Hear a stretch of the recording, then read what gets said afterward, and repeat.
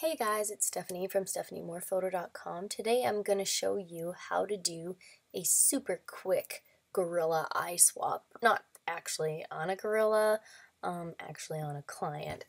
But this is how I do it super quickly. It is one of the most requested things I get asked for when I'm editing for other photographers with my Like a Boss edits. So I'm going to show you super fast how to do this. So what we're going to do is on this image here, I want to replace her eyes so that she's not druggy and blinky looking. So I'm going to go to my good image over here. I'm going to take my lasso tool that's up here in the corner. If you're into shortcuts, you can just type L on your keyboard for lasso and it will select that tool for you. Then I'm going to take it, drag a little circle around her eyes.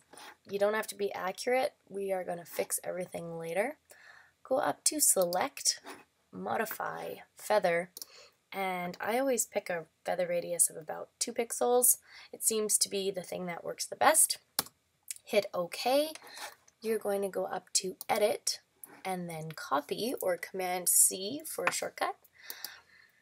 Then go over to your desired image, and you're going to hit Command V, or Edit Paste up here.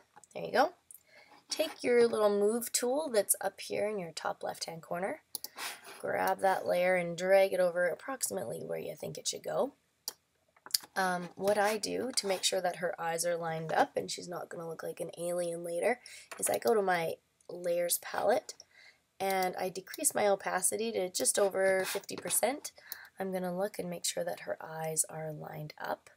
When I have them exactly where I want them, then what I do is I bring my opacity back up on that layer, and I'm going to toggle the visibility of it on and off by clicking this little eyeball over here by the layer.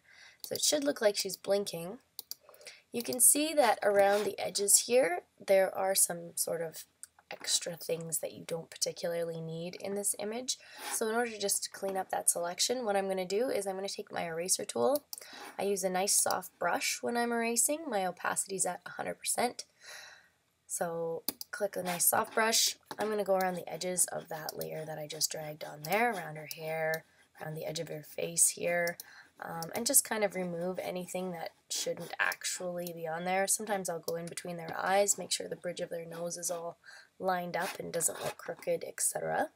And then when I turn this on and off, you can see that it just looks like she is blinking, which is what you want.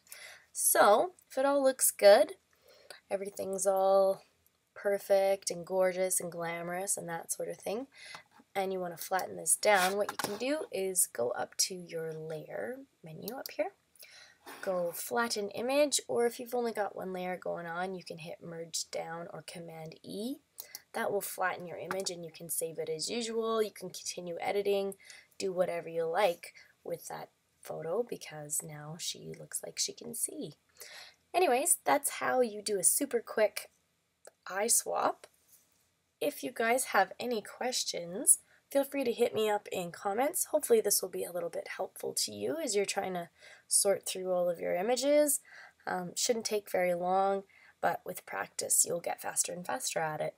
Thanks so much guys, and hope you're having a great day.